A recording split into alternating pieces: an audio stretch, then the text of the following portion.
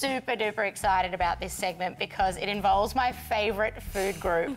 Girls, what are we talking about? Cheese. Cheese, It can only be Jean Gerard knows his cheese. Yes. Bonsoir. So Jean Gerard has come on to help us serve out the cheese, and we've got a lot of cheese to get through, so we better get right into it. When cheese is first made, when you think about cheese, it's kind of like really old milk, but it's not just old milk that's been sitting in the fridge and stinks, although some cheeses can be stinky. It's cheese, it's old milk that's been cultured under the right conditions, so temperature, the right bacteria, the right environment. So when cheese first comes out, it looks similar to this ricotta. Jean Gerard, can I grab a little plate and I'm going to... Pour vous, mademoiselle, anything. I'm going to get a little bit of ricotta that you girls can try, as well as some of this. What does that look like?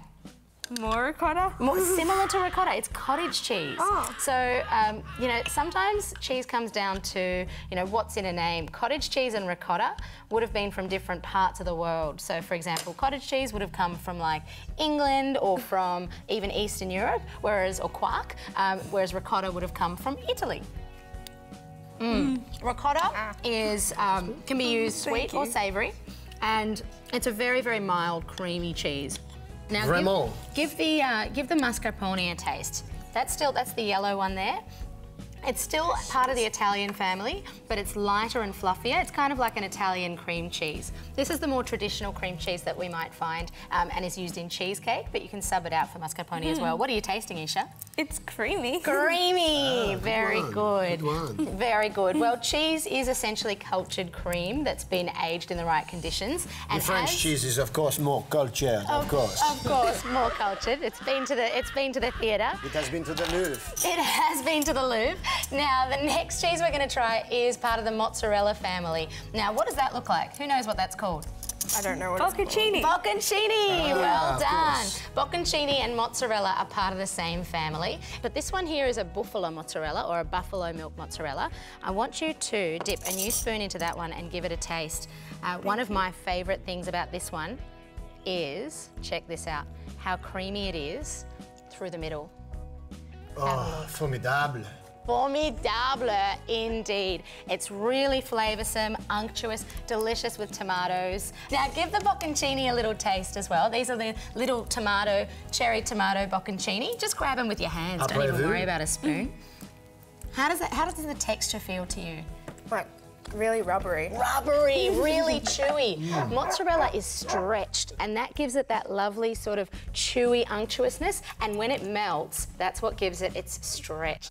Now, the next step when cheeses start to get a little bit older is that they become semi-hard. So the outside starts to harden before the inside does, so you've still got the softness. Now, there is some French cheese, so Jean Gerard, this is an Australian camembert, this is a French brie. Of course. What do you think the difference is between these two, aside from the place where they're from? That one's looks more smooth, whereas that one looks really bumpy. That one must be older. Wonderful. Older, more refined, more intelligent. Is this what you are saying to me? Yes. Of course. Well, very true. So the French have been making semi-hard cheeses, semi-soft cheeses for a long time. Now, the reason why they have the name Camembert and Brie is actually because of the regions that they're from in France, right, Jean Gerard? Oh, absolument. So, there we go. I might get you to serve out that Of course, French... I would hate to see you butcher my cheese any further. I'm going to get you to serve out the French Camembert. Now, a little bit for each. You can see the outside has the rind. You can eat that rind, but it tends to have a stronger flavour than the inside. What do you think? It's a lot stronger than all the other ones. It's definitely stronger. We are known for our strength. I cannot lie to you. It is definitely stronger because it's had more time for the bacteria to create the different flavours coming through. Jean-Gerard, what do you reckon? Give me some words.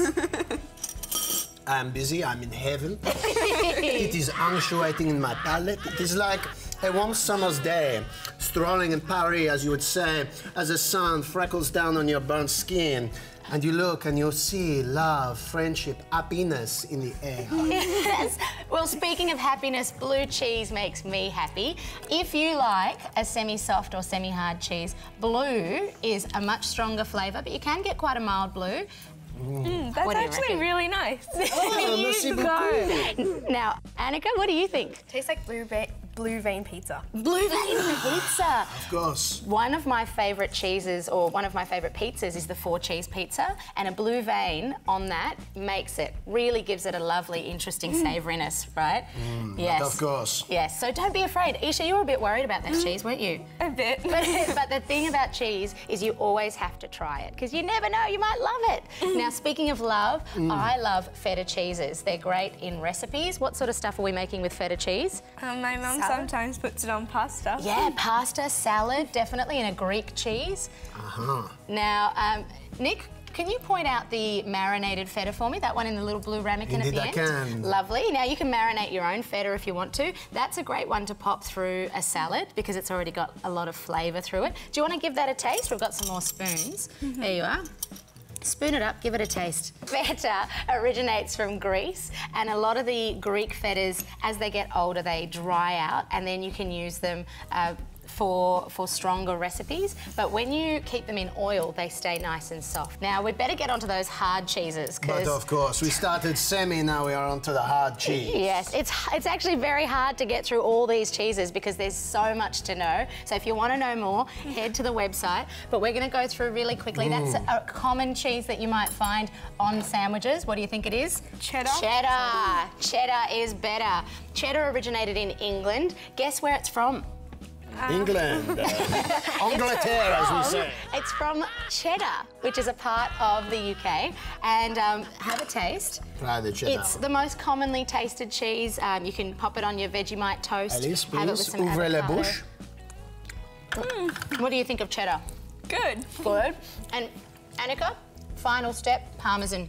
You're a pasta fan. Give that a taste. Tell me what you reckon. It's very like sharp. Sharp. The words we're hearing: creamy, sharp, tasty, very Gouda. What was your favorite cheese? Choose un. Probably the blue cheese. Vraiment, you are a very wise lady. I think blue cheese is my favorite. Cheese. It must be true. Sadly, the Swiss has more holes than my accent. But continue, Alice. Go to commercial. Yes. Well, we could talk about cheeses all day, but we've sadly run out of time. So go out there, taste some cheese. You never know what you'll find. Tell you what, we're going to go to a break. Au revoir, all these will mon be gone. chéri. Au revoir. Fermez la bouche, au revoir.